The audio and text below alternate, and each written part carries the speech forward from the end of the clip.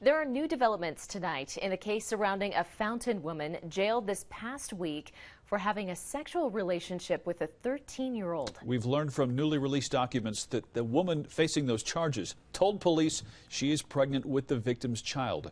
KRDO News Channel 13 Spencer Soisher is live outside Fountain PD tonight with the latest update on this disturbing case. Spencer.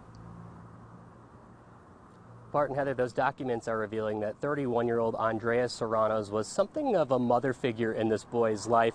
And now, according to that investigation, she's carrying his child, and that's a big reason that this all came to light in the first place. A little before noon on July 5th, 31-year-old Andrea Serrano reportedly walked into the Fountain Police Department for an interview.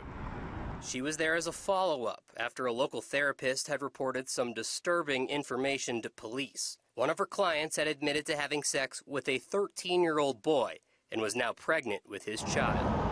When she voluntarily showed up for an interview at the station, a Fountain police detective asked Serrano what she had discussed with her therapist. She reportedly told that detective that she was pretty sure he already knew. When pressed further, Serrano confirmed to the detective that she was in fact pregnant with the victim's child.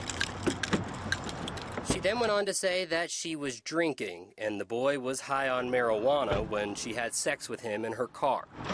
But how did they know each other? According to court documents, Serrano said the boy had lived at her house for a few weeks and she was a mother figure in his life. She told police he, quote, even called her mom before.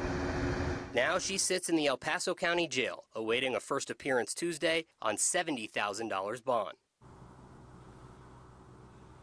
Now, this is not even the first time that Serrano has been charged with a crime against a child. This year alone, she was charged in January with misdemeanor child abuse causing reckless bodily injury. She's due back in court on this case, though, tomorrow morning. Reporting live in Fountain, I'm Spencer Soisher for KRDO News Channel 13. All right, Spencer, thanks.